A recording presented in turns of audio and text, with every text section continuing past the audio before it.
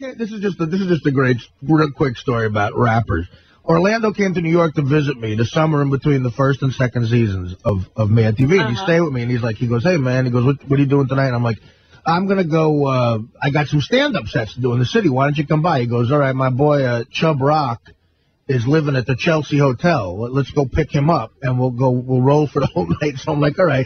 So we pick up Chubb at the Chelsea Hotel, and Orlando was a strict vegan, and you could tell Chubb wanted none of that. He gets into my car, and he's like, where are we going, man? I'm like, I said, we're going to this club downtown. He's like, they got any food for carnivores down there? Chubb Rock. We hang with him.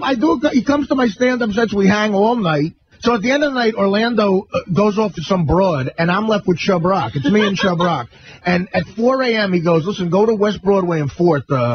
I got a rap for this guy. So I'm like, all right. They took studio time in the middle of the night. And I'll never forget, this is the last thing he ever said to me. I had to go back to Jersey. And I go, all right, Chubb, nice hanging with you. He goes, you want to come inside? I'm like, no. You need a ride anywhere? And he goes, no, I'm going to go in and I'm going to drop some lyrics for this nigga.